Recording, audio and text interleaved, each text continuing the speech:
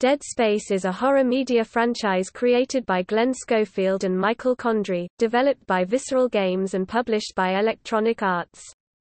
The franchise centers on a series of video games, and includes 2 films and a comic book series.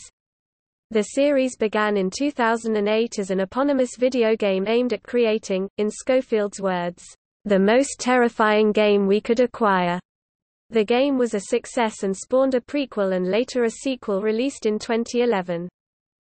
Each installment in the Dead Space series is a continuation or addition to a continuing storyline which began with the release of the original game. The game is set in a 26th-century science fiction universe featuring environments, weapons and characters typical of the genre. The series chronology is not presented in a linear format, with sections of the storyline presented in the form of either prequels or sequels, and in different media aside from video games. Generally speaking, the series focuses on an engineer named Isaac Clarke and the horrors that surround him. The series has been commercially and critically successful, selling over 10 million copies. The first game and its sequel received widely positive reviews from the majority of critics, and the first game has received a number of industry awards for many different elements of its gameplay and development.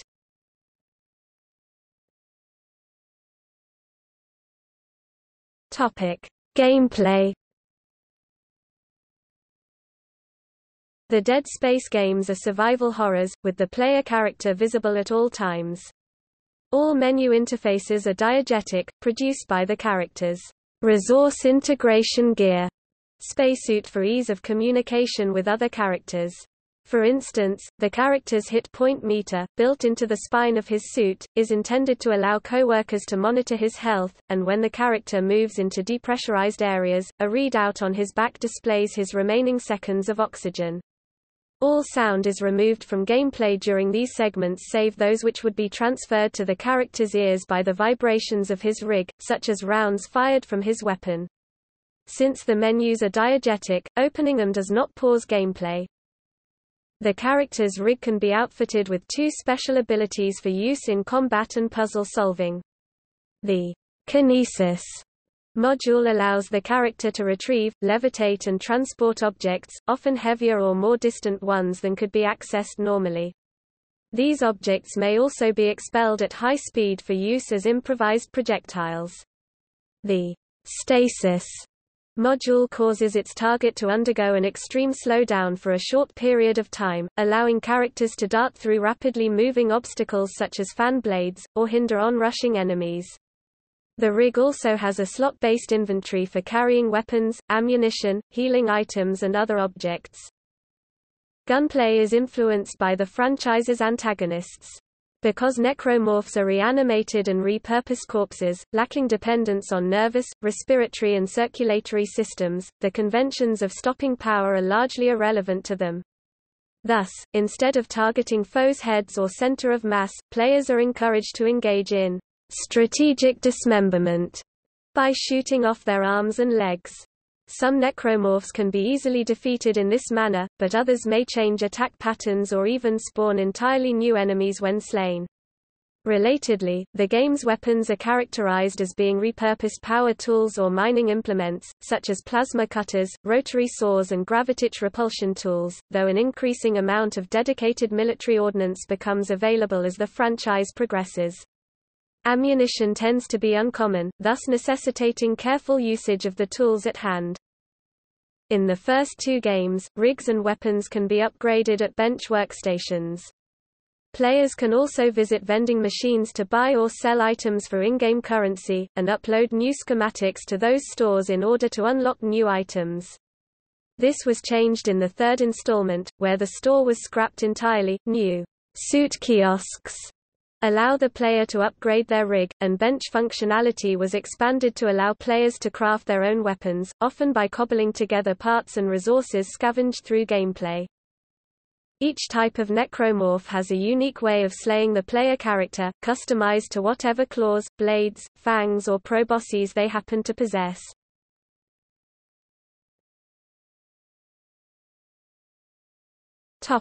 Synopsis.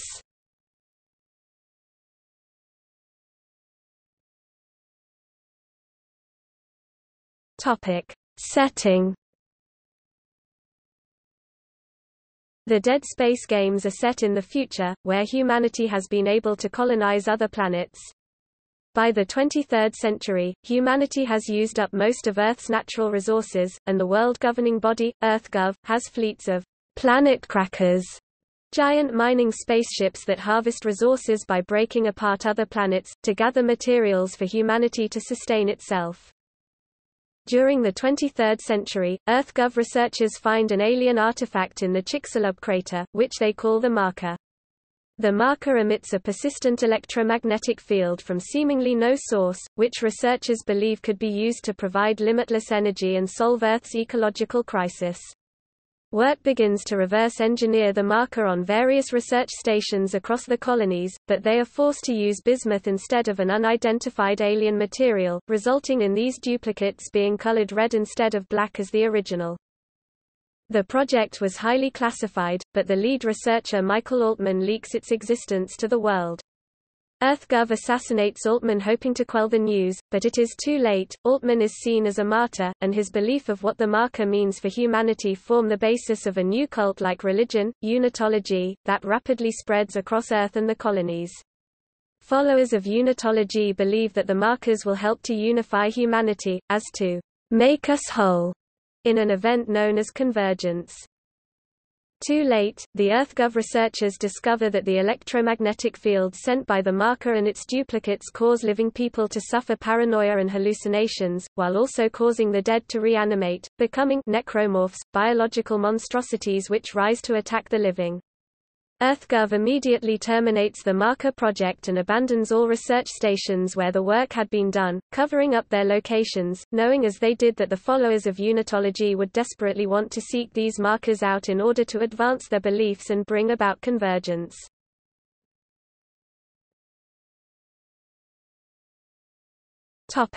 Plot. The first Dead Space takes place in the 26th century. Systems engineer Isaac Clarke is part of a rescue team called to the USG Ishimura, a planet cracker mining Aegis 7 which had gone radio silent. Their ship suffers damage while trying to dock, and while the rest of the crew looks for a means to leave Ishimura, Clarke explores the ship, looking for his girlfriend Nicole who had been stationed aboard it. The ship is full of necromorphs, and he fights through them, discovering that the Ishimura had found a red marker buried near an abandoned colony on Aegis 7. The Ishimura captain, a devout Unitologist, ordered his crew to bring the marker aboard the Ishimura, causing the crew to become paranoid, turn on each other, and leading to the necromorph invasion. Clarke himself starts having visions of Nicole, who guides him to return the marker to the planet. Ultimately, it is revealed that one of the rescue team members, Kendra Daniels, was secretly instructed by EarthGov to retrieve the red marker, and she betrays and kills off the rest of the rescue team. Clarke discovers that the necromorphs were being controlled by a hive mind on Aegis 7 who wants the marker for itself. The hive mind kills Daniels when she tries to take the marker back, while Clarke defeats the hive mind and flees in a shuttle. En route back to Earth, he experiences a hallucination of being attacked by a reanimated Nicole, showing the influence of the marker on Isaac is still there and will continue to haunt him for the foreseeable future.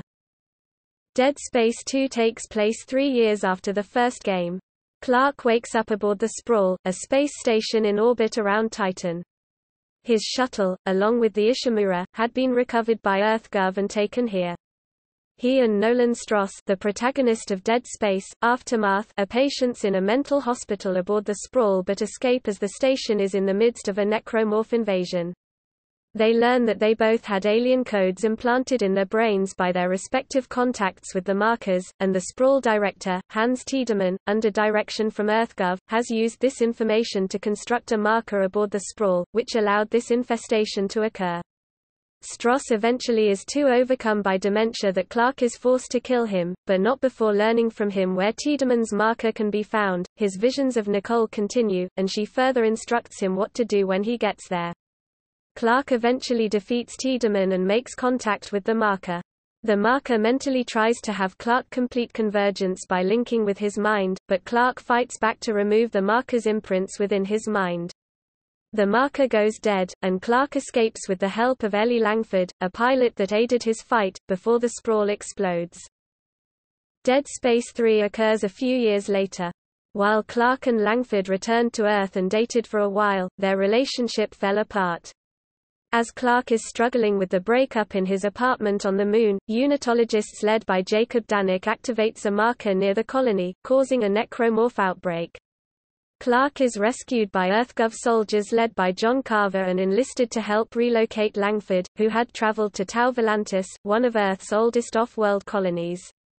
They manage to find her ship, the CMS Roanoke, and after a harrowing collision with a debris field, Clarke and the EarthGov soldiers make it aboard.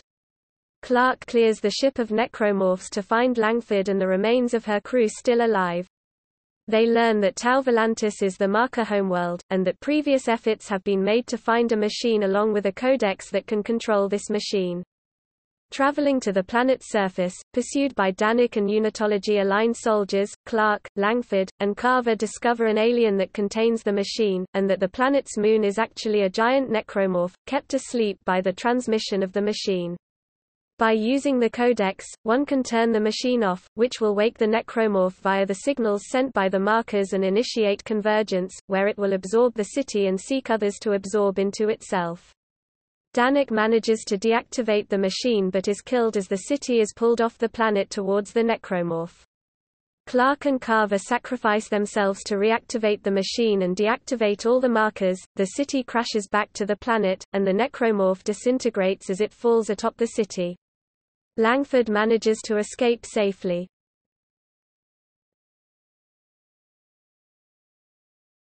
Topic: Games.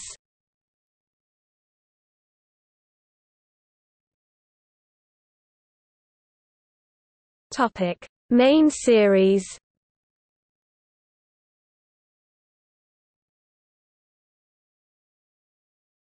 Topic: Spin-offs.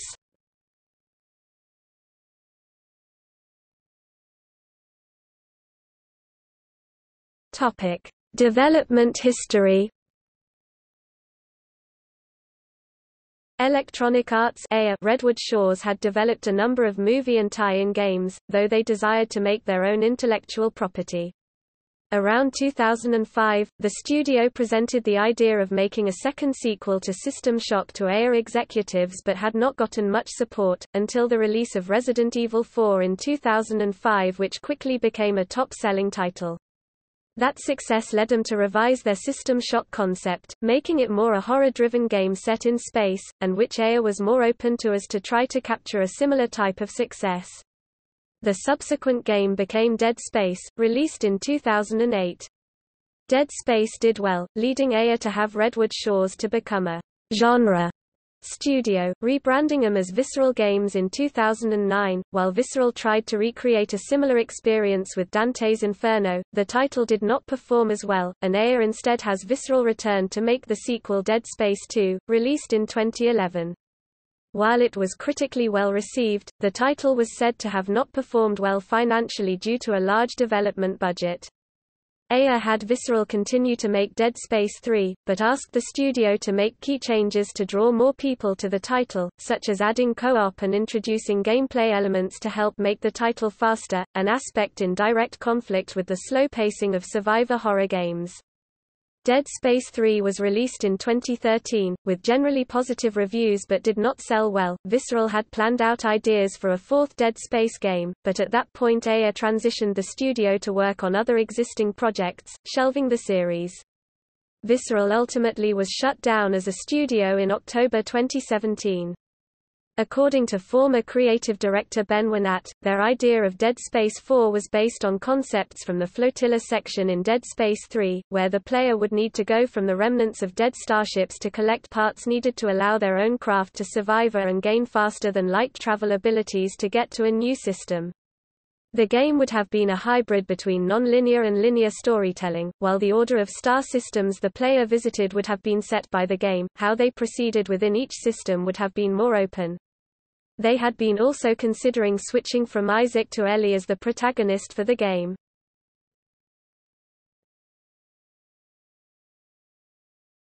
Topic: Characters.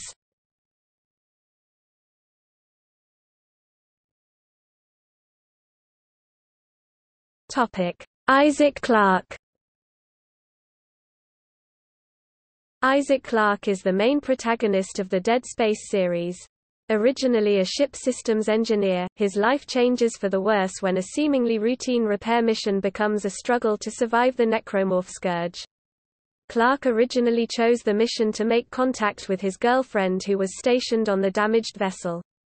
Clarke is named after science fiction authors Isaac Asimov and Arthur C. Clarke.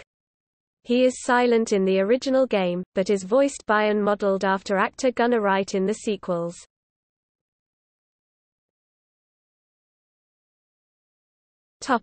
Development. During development for Dead Space, Aya Redwood Shores, now Visceral Games, gave Isaac a portmanteau name from the science fiction writers Isaac Asimov and Arthur C. Clarke. Isaac's parents Paul and Octavia take their names from science fiction authors Paul Anderson and Octavia Butler.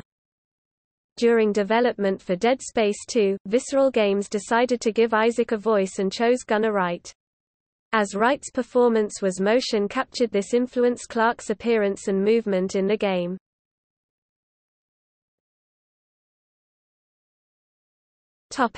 Reception. PlayStation Universe described him as a corpse-slaying badass, saying, "Starting off as the mute hero of the original Dead Space, Clarke was finally given a voice and personality in the sequel, becoming a standout character in his own right." They added, "His willingness to help others and strong morals makes him an ideal partner," and stated his best characteristic to survive is his adaptability. GamesRadar ranked Isaac, who has a cool demeanor, and an even cooler suit of futuristic armor, as the 22nd most memorable, influential, and badass protagonist in games, also including him in other three top 7 at the 4th place in their list of the top 7 mentally damaged characters we love, as the 6th most badass game character of the generation as of 2012, and his romance with Nicole Brennan was ranked as the 5th most disastrous in video games. GamesRadar further placed him at number 30 in a list of the 50 best game characters of the generation. Isaac was featured as one of the characters IGN would like to see in an Ultimate Fighting game, adding, "He may lack the pizzazz of some other fighters on this list, but try making fun of him when he holds a space-age nail gun to your forehead." In 2013, Complex ranked him as the 16th most badass character in video game history. In addition, his helmet was listed by Ugo Networks at 6 in the coolest helmets and headgear in video games list. Although Clarke ultimately did not make the cut, Game Informer staff considered his inclusion in their 30 characters that defined a decade collection, with Ben Reeves saying, "Not only does Isaac manage to combat his own battered subconscious, but he ends up saving the universe from the spread of a deadly alien menace. That's a true definition of hero in my book."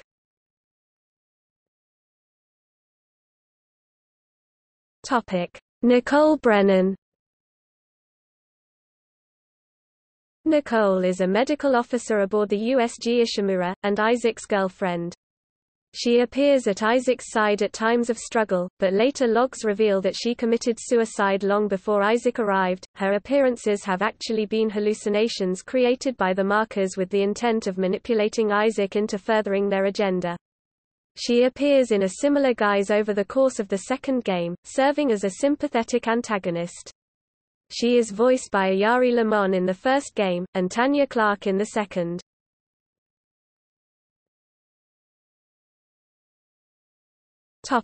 Nolan Stross. Nolan Stross appears in Dead Space 2 and was one of the protagonists in the animated feature Dead Space: Aftermath. Stross was once a high-ranking scientist but suffered from dementia after coming into contact with the Red Marker, and was placed in a psychiatric ward of a hospital on Titan Station. Clarke meets Stross in this area. Like Clarke, the character is named after two science fiction authors, in this case William F. Nolan and Charles Stross. While he and Clarke attempt to band together to destroy the marker causing the events of the second game, his madness gets the better of him and Isaac is forced to kill him. He is voiced by Kurt Cornelius.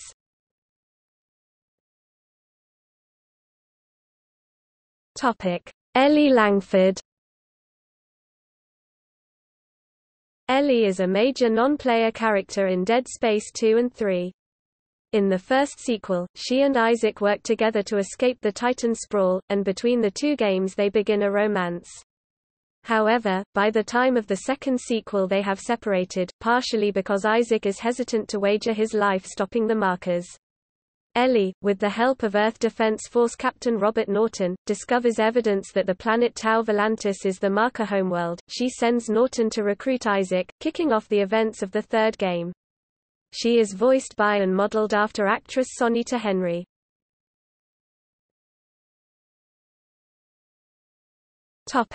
John Carver. Sergeant John Carver, Earth Defense Force, is a character in Dead Space 3, and the protagonist of the tie-in graphic novel Dead Space, Liberation. The graphic novel depicts his past as a loyal EarthGov soldier with a troubled home life. Damara and Dylan, his wife and son, are killed by Dead Space 3 antagonist Jacob Danik, and Carver joins forces with Ellie Langford to prevent Danik from triggering convergence. He is voiced by and modeled after Ricardo Chavira. Under normal circumstances, Carver is a non-player character, dispensing advice and guidance to Clarke but not assisting in gameplay. However, Dead Space 3 features drop-in drop-out cooperative multiplayer. The game's single-player campaign can at any time become a cooperative experience if a second player joins via Xbox Live or other networking services. If a second player does join, Carver is that player's in-game character. As such, he can be seamlessly written in and out of the campaign at any time to facilitate the presence or absence of said other player. Additionally, if a second player is present, side missions become available that deal with Carver's guilt concerning the way he treated his family, as well as over their deaths.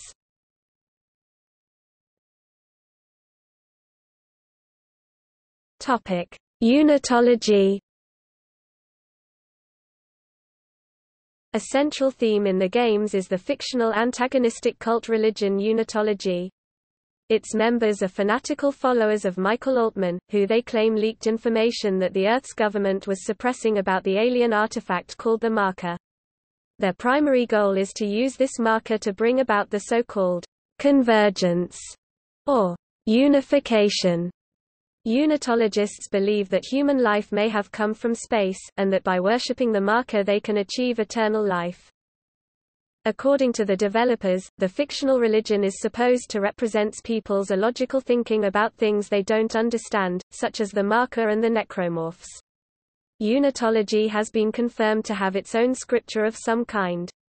While it is not meant as criticism of religion itself, it draws on the falsehoods and corruption that may be hidden inside one. Many players and critics have drawn comparisons between the fictional Unitology and the real-world Scientology. Both have science fiction influences, collected large funds from their members, consist of multiple ranks within the system which determine access to certain information, and host a large number of influential followers such as CEOs and celebrities.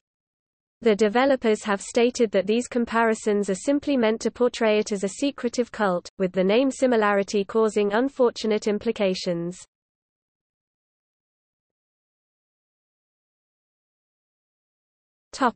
Related media.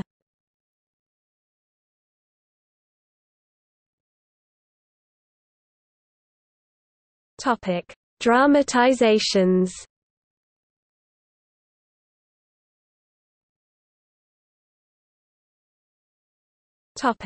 Printed.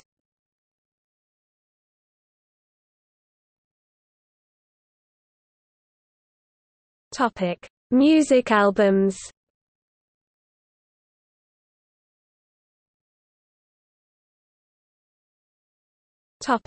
Film adaptation. In 2013, filmmaker John Carpenter stated he was interested in making a Dead Space film.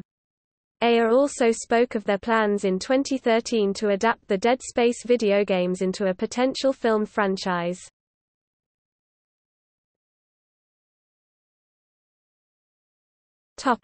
See also: